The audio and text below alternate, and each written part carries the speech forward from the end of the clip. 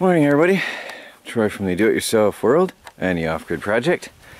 Today I'm building a solar panel rack not far from the tiny house, which is going to be powered by the solar panels on this rack.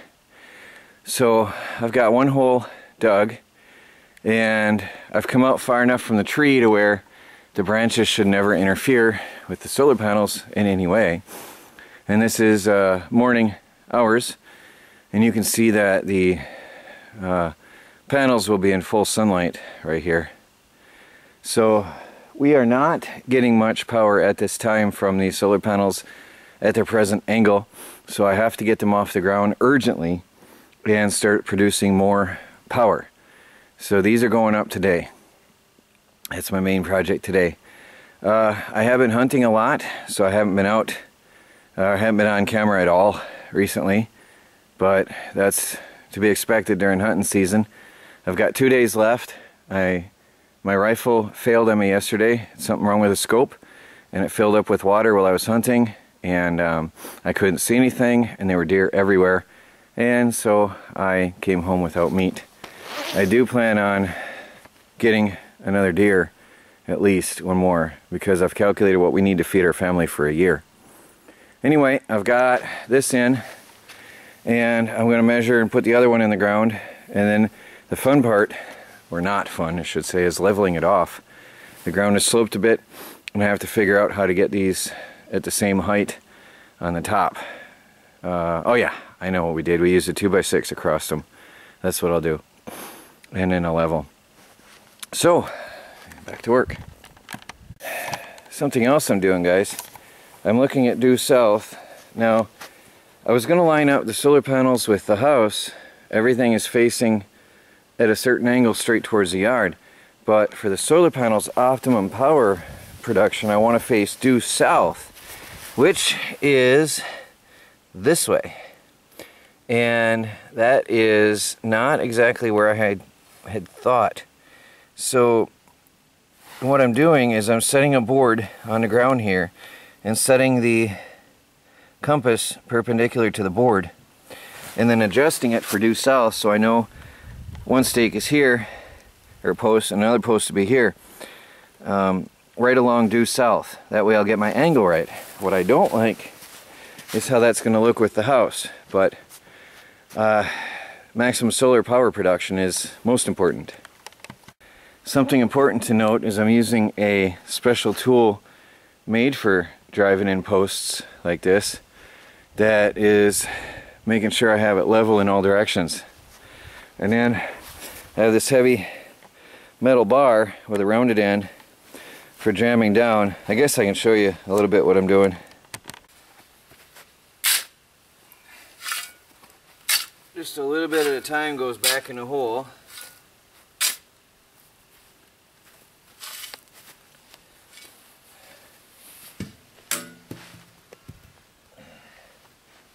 And then tap it down.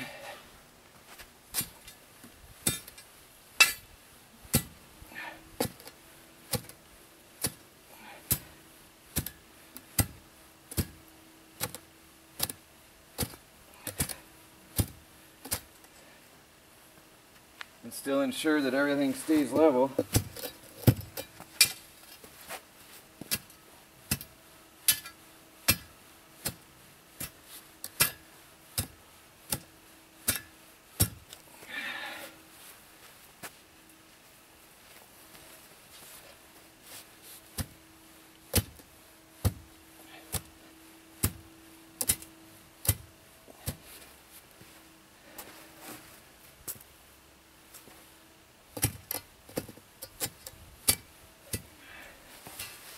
And so on till I get all the dirt used up, and then I'll do the next one. I thought the ground was at an angle, but I just put just for an idea, I put the board down and put a level on it, and it's pretty much level. So what I've got to do is go down my proper depth here, and then when I hit that point, I can put my board in, put my post in, and then start leveling it off like I did the other.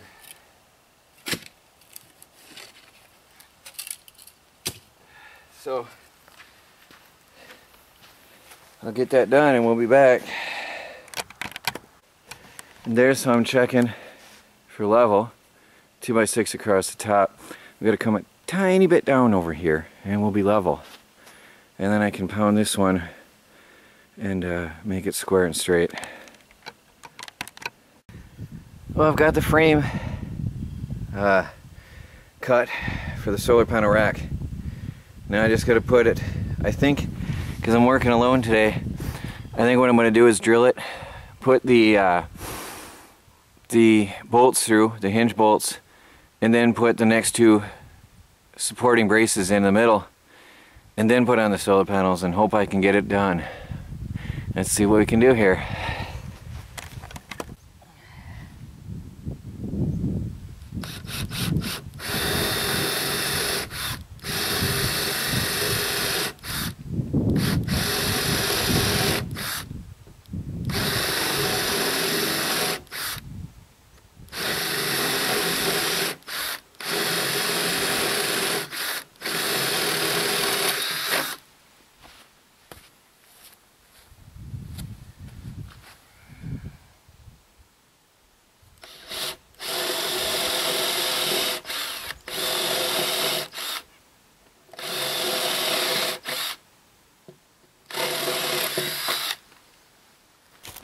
Had to get some help for a minute.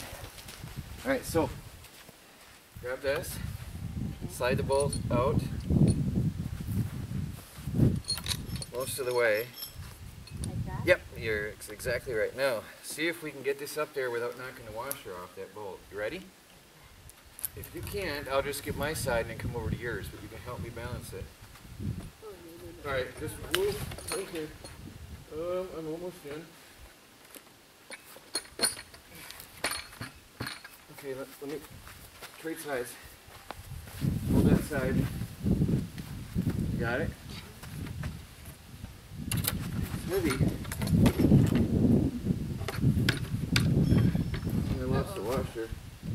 Okay, you're good. Let that side, yeah. Can you put this washer on, please? And push the bolt in a little. I'm going to do this at an angle that'll help me better. No. Alright, now I got this. I'll get that washer in there.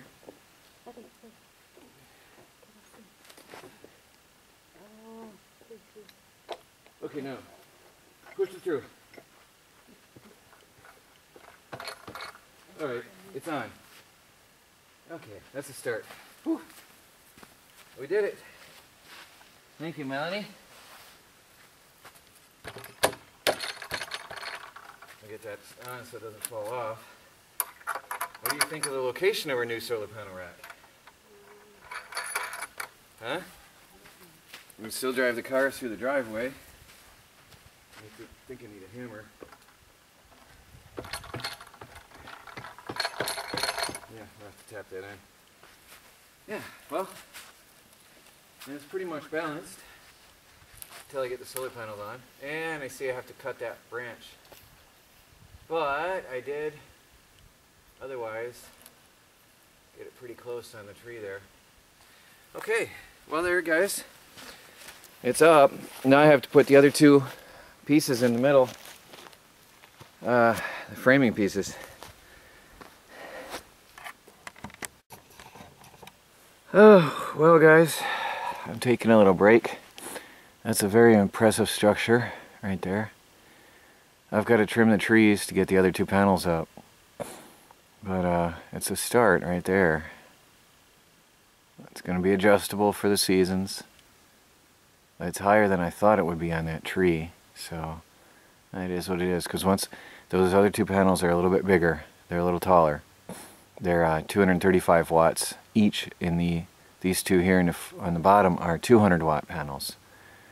So I've got two options. I can take two off the ones from the electronics shop and reconfigure that over there and put them over here and then put the 235s over there.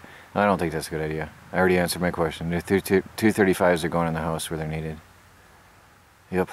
So I had to trim the tree. I'm going to take a little break and finish my coffee and trim the tree and get those 2 other panels up there. The 235s are taller than the 200s, and they're a little bit thicker too, so that makes things a little bit awkward putting these together. So I got 2 200s and 2 235s going on here. Fortunately, there's the same width, so it'll balance out. But that goes up there in that tree further than I had thought. I had calculated for 200s, and I didn't realize I had 2 200s and 2 235s left over. So we'll have 870 watts when this is up.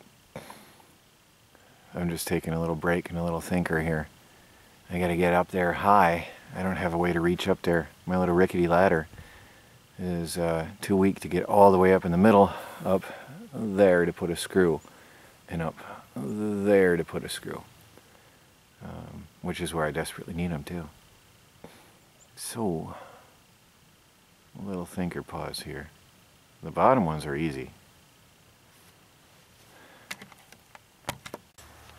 Okay, I'm going to let you watch my awkward struggling with this solar panel. This is embarrassing and awkward, but I'll let you watch and hope I don't drop it.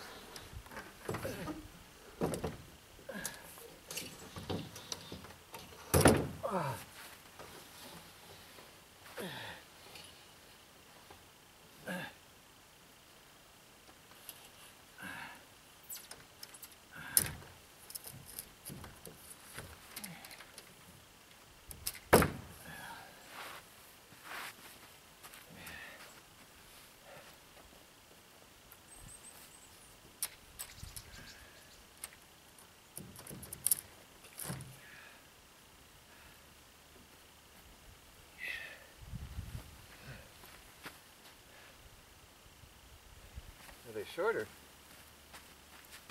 Oh, they're a little shorter than the others. Okay.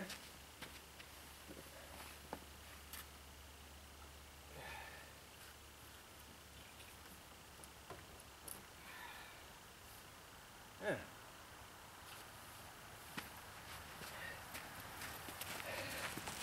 Well, that went easier than the other one because I had already done one.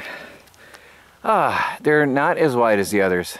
Now I have to figure out how to center that and still have enough meat to screw onto up in there. Interesting.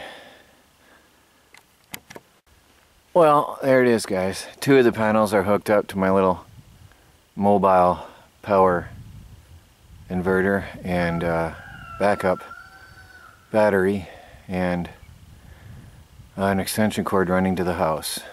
And that's it for now.